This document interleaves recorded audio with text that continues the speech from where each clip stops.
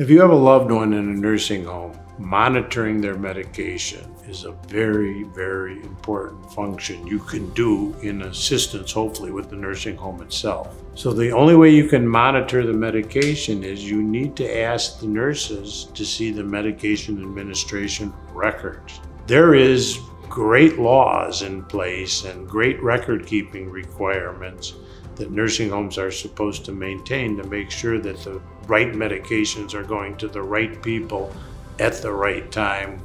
And the first step of a family member to monitoring their loved one's medications is to check these sheets. Inquire why your loved one is getting sometimes multiple medications.